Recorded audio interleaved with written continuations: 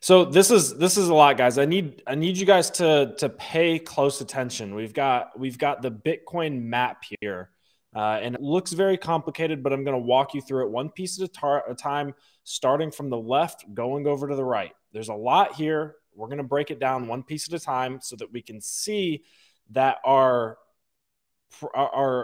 projection for when Bitcoin is going to peak, because that's the question everybody has. When's Bitcoin going? I can't tell you over the last year how many times I've been asked that question. When is this market cycle going to peak? When is Bitcoin going to peak?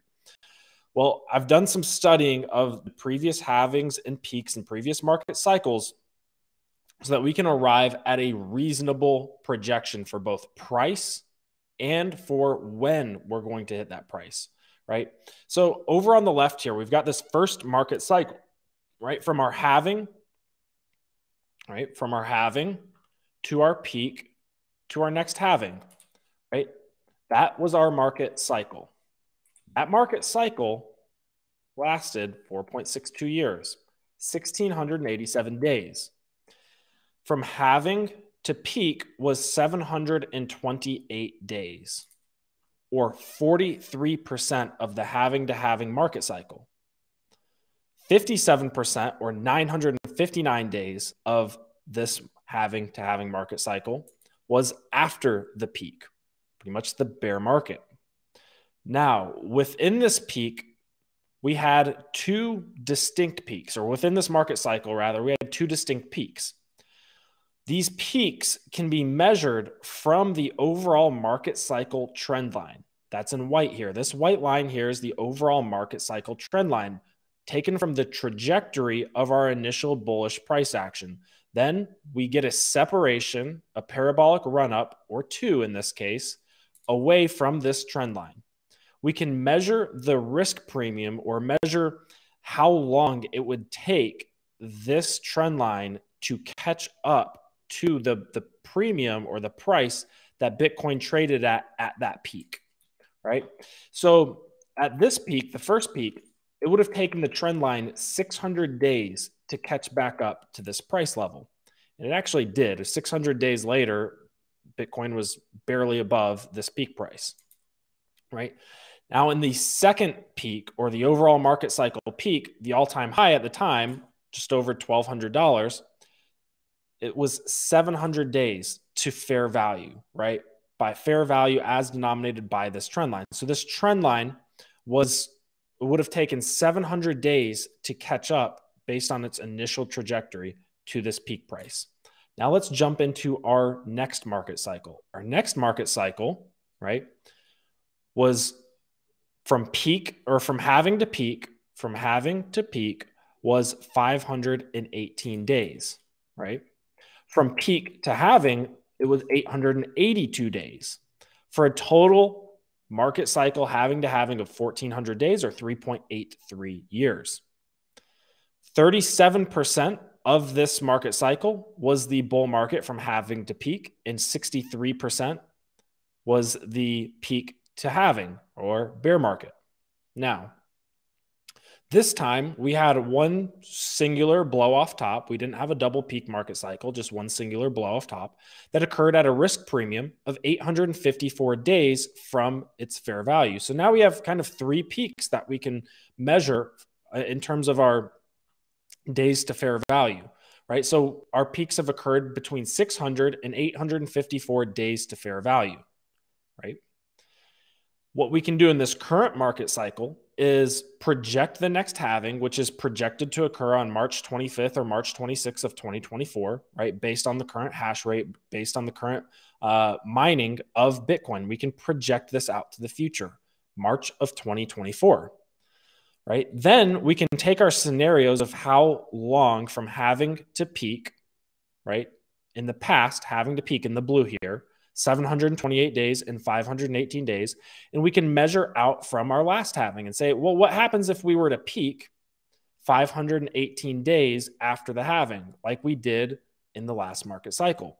Well, in that case, then we would have peaked on October 11th, right? We're already past October 11th. Okay, that's fine. Well, what about 728 days after the halving?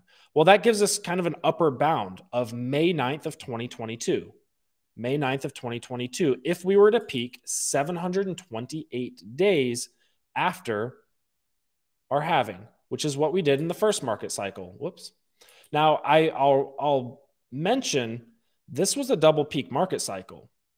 We are currently in what would be called a double peak market cycle if we were to top at 64K and then run to 120K or so, right, before going into a bear market or wherever we end up peaking at, whatever price we peak at. This would be characterized as a double peak market cycle if we did that, which is more similar to the 728-day scenario, which takes longer to play out. Makes sense. 2 peaks takes longer to play out than one single peak. We can also do the reverse. We can say, well, what if we measure back from our halving, right? We're projecting our halving in March of 2024, and we can take our first scenario of 959 days from our first halving, and that would give us a lower bound of the market cycle peaking around August 9th of 2021. Well, we're already past there, right? This dotted up and down line denotes the current present day, right? Which is November 15th. So we're already past our 2 lower bounds of when we could see this market cycle peak, August or October, right? We're already into November and we're still making Bitcoin all-time highs. Our next scenario is 882 days from our next halving, right? Which was the last market cycle scenario here, 882 days.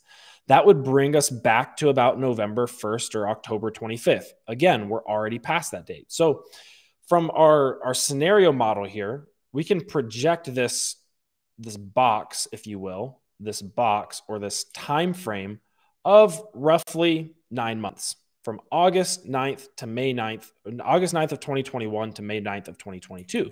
But since we're already several months past this, we've actually now gotten into a situation where we can zero in a little bit and say, well, now we're operating in this 6-month time frame. At the latest, we're expecting May 9th of 2022 because that would be 728 days after the halving. And that's the longest we've seen it take so far. Now, of course, could we see something new happen? Could we see a triple peak where we go up to 120K, come down to 100, maybe 80, and then pop back up to 200, 240K or 180K? Yeah, but what we're trying to do is figure out the time frame for the next peak. If we see a triple peak market cycle, that's fantastic. But obviously, in a triple peak market cycle scenario, we still want to be able to sell at the second peak, just like you wanted to be able to sell at 60 to 64K at the first peak in this market cycle so you could rebuy at 30K, right? So what if we say, all right, well, we're currently here in November and this market cycle could go all the way till May 9th reasonably, right? Or at least this next peak could take all the way until May 9th. What if we take a measurement of 43% of this market cycle, right? Because this 728 days was 43% of the overall market cycle. The market cycle this time from halving to halving is expected to be shorter, right? Because of the increase in Bitcoin mining power, right? So we have this 1,407 days from halving to halving projection. What if we go 43% of the way into that like we did in our previous double peak market cycle? Well, that would take us to January 10th. That would take us to January 10th, which is, I think, a pretty reasonable time frame for a nice aggressive move for Bitcoin here in the end of December, into December, or end of November rather, into December and towards the first half of January. I think we could absolutely peak at 120K by January. And I say 120K because $120,000 is a very, very big resistance level for Bitcoin, right? Based on margin pressure levels, you can see that 30K was the floor here, right? And then our next resistance based off of that 30K margin pressure level was 60K. We had a ton of resistance at 60K. We broke through it and ran it up to 65K, 64.8. But 60K has been the big resistance. And that's because once Bitcoin's price gets to 60K, you can no longer buy it on 2x leverage and hide your liquidation point below this 30K floor here, right? So what we're seeing right now is Bitcoin's popping above 60K and making 60K the new floor. It's building out the floor here. And as we get more confidence, I think the next stop is going to be 80, 90, and then 120K.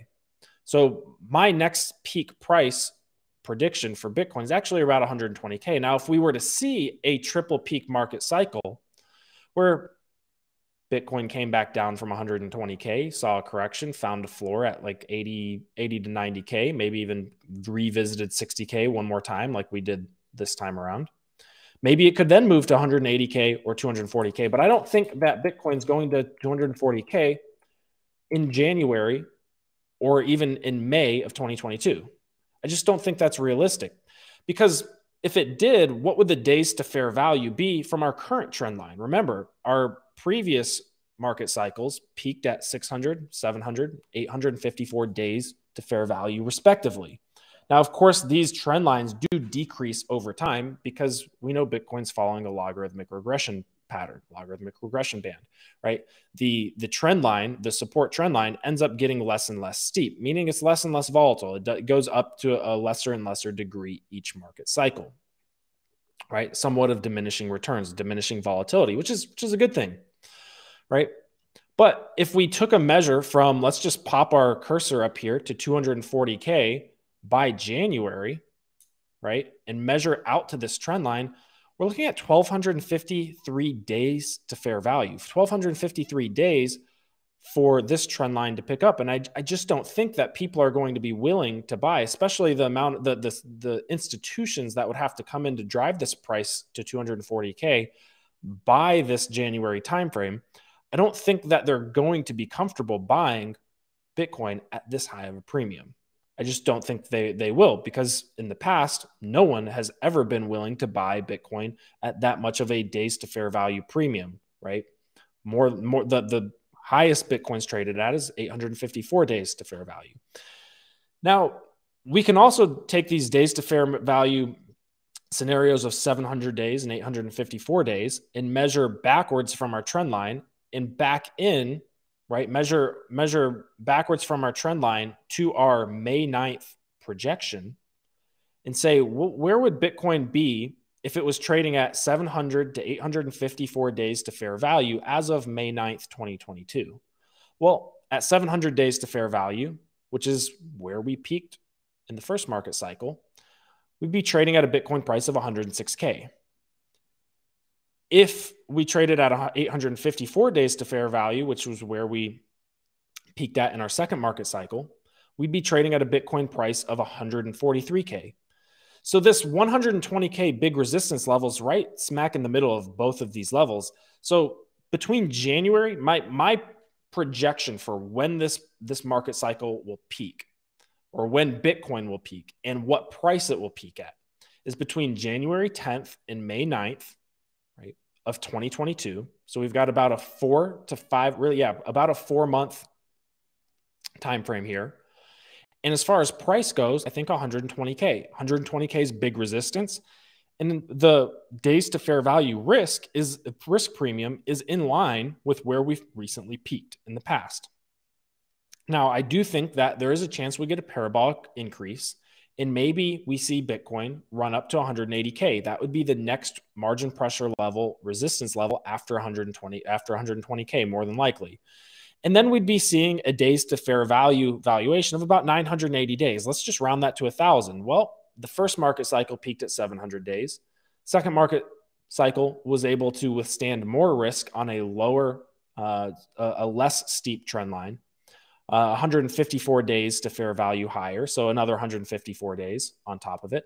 Well, what if we added another 150 days of risk premium this time around because we have a less steep trend line?